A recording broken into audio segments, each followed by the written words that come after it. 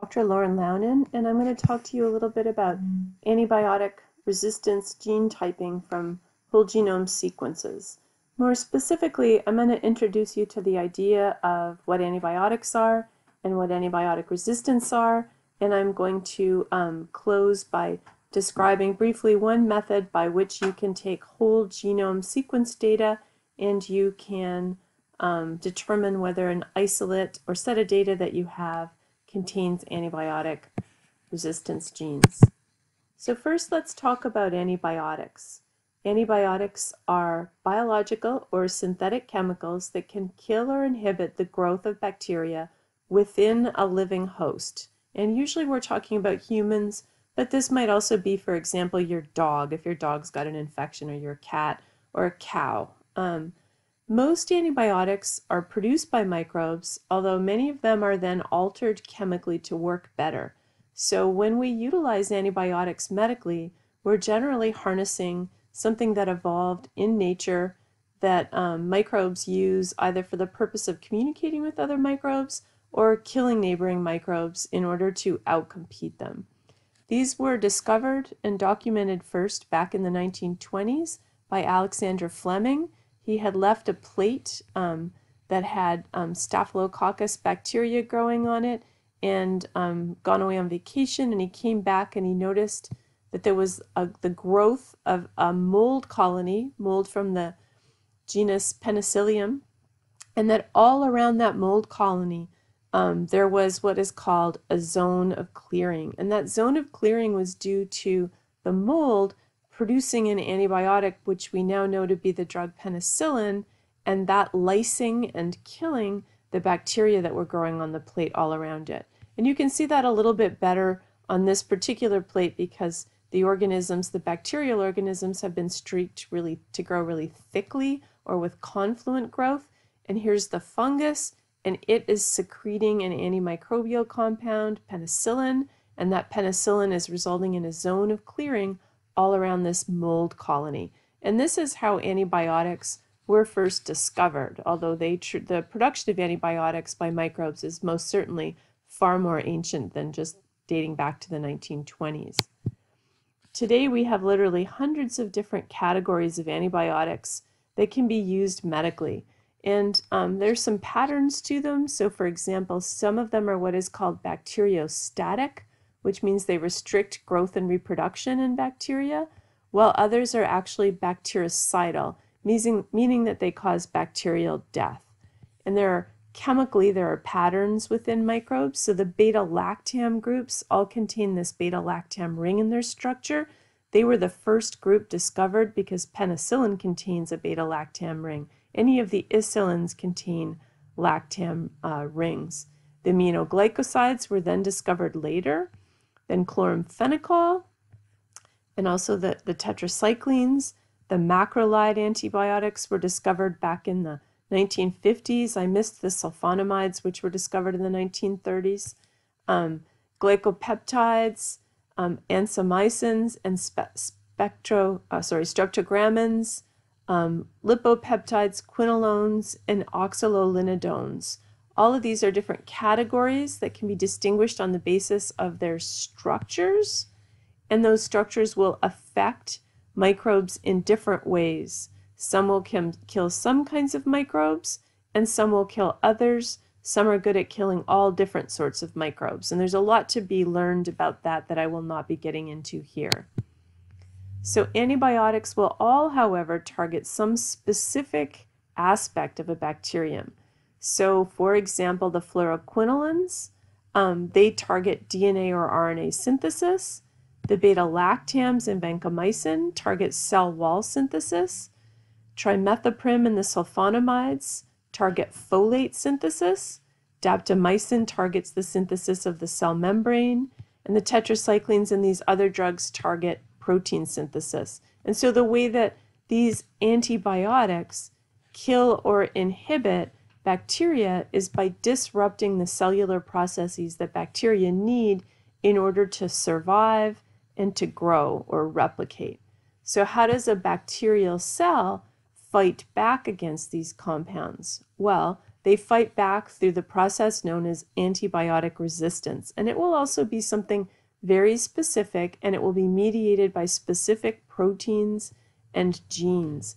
This figure shows some of the major categories of antibiotic resistance. So for example, the bacterium might synthesize efflux pumps. And efflux pumps are proteins that would be parked in the membrane of the bacterium. They would span the cell envelope, so that would also include the cell wall shown in a rust color here. And if this pump is able to pump out the antibiotic as fast as the antibiotic is coming in, then the internal concentration of the drug never becomes toxic and the bacterial cell survives. You could also have immunity or bypass proteins. So for example, you could have proteins that modify or alter the biochemical process that is being disrupted by the antibiotics, so that the cell kind of comes up with a workaround to it, like another way to make folate, for example. You could have inactivating enzymes, so you could degrade the antibiotic and make it inert or non-toxic to the bacterial cell. Or you could modify where the antibiotic binds to the target in the bacterial cell. So there are a number of different mechanisms for antibiotic resistance, and they are all the result of having particular proteins and therefore having particular genes or alleles for particular genes that confer antibiotic resistance. And collectively, those genes are described as being antimicrobial resistance genes, or AMR genes. These resistance genes can be amplified in a population. So you can have just one or two copies of them, and then those genes can be spread through a population so that you get a much higher frequency of those alleles. And this is in fact a case study for natural selection. So if you have a population of organisms and you have just a handful of those organisms containing genes for drug resistance, if the environment changes such that the population is exposed to a lot of antibiotics, so maybe this environment is the bacterial community in your gut or in a wound, and then you take antibiotic drugs to combat an infection in that wound, and then what happens is now you've bathed the environment in antibiotics, and that has created a selection pressure.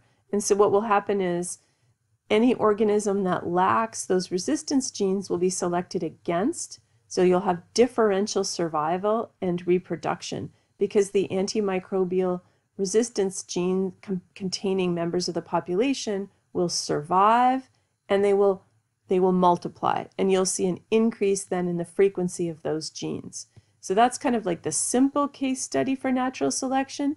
Then add into it the fact that anytime a microbial cell goes through cell reproduction, they transmit those resistance genes, but also many of the genes in bacterial populations can be spread through horizontal gene transfer through the processes of conjugation, transformation, and transduction that allow genes to be shared or passed to members of the community in ways other than parent to offspring transfer. And so in that way, you can see antimicrobial resistance genes, or AMR genes, moving around in the environment, and they can get into non-pathogens who can serve as reservoirs, and they can move from environmental reservoirs into non-human animal reservoirs, and then into humans. And this has been well studied for a lot of different AMR genes. For example, there's been a lot of work done on the pathogen Klebsiella pneumoniae, and it's been well documented that strains of Klebsiella pneumoniae can acquire AMR genes that are carried on plasmids, and those plasmids can be found in the environment and in host animals such as agricultural animals in the microbes that are found in those places, and that these genes can kind of move back and forth. So we really are, it is really very possible for the bacteria that are found on and within humans to acquire genes from bacteria that are in other animals and in the environment, generally speaking. So because of this, it's really, really important to know what the total gene pool on the planet is for AMR genes. There is a direct relationship to having that knowledge and being able to protect human health. And just a little bit of predictive modeling in this that might be a little bit scary, but if you look in blue, all of this is data from, I think this data was from last year, and it looks at cause of deaths due to antimicrobial resistance gene-containing pathogens, as well as other causes of death. So we've got like road traffic accidents killing 1.2 million people. We've got measles killing quite a few people. We've got tetanus killing quite a few people. Diarrheal disease due to a variety of microbial pathogens. Diabetes is not an infectious disease, but it does kill a lot of people. Cholera kills a lot of people. Cancer, one of the leading causes of death right now. And just recently, AMR gene-containing pathogen caused, just short of 1 million deaths planet-wide. At the current rate of increase in these sorts of infections due to pathogens containing antimicrobial resistance genes, if we don't do something about it, we're going to start to see a lot more deaths due to those kinds of infections. And if the trajectory continues, then in 2050, this will actually be one of the leading causes of death, barring other unanticipated changes. So it's really important to know if the pathogen infecting a person contains AMR genes. And so when you're infected with a bacterial pathogen, if that pathogen has been isolated and worked up and studied in the lab in order to make a more informed decision about what sorts of antibiotics you should receive, then there are a variety of tests that can be done where the bacterium is grown up and then it is exposed to different concentrations of antimicrobials to see if there's a concentration that's effective in killing the pathogen, and at what concentrations you won't see any effect at all. And this disc over here has been soaked in some sort of antimicrobial compound or antibiotic that is not killing the pathogen at all. So this pathogen's totally resistant to that, whereas the drug that this compound, this filter's been soaked in, is clearly working. There's a zone of clearing around it. So that's something we can test for and monitor for.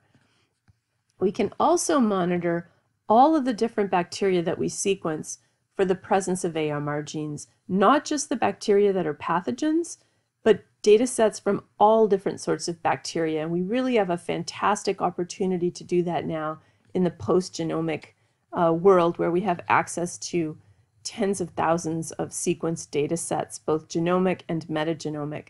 And so what we can do is we can get DNA reads from genomic or metagenomic data, and then we can align those reads to known antimicrobial resistance genes. This OXA320 gene is an antimicrobial resistance gene.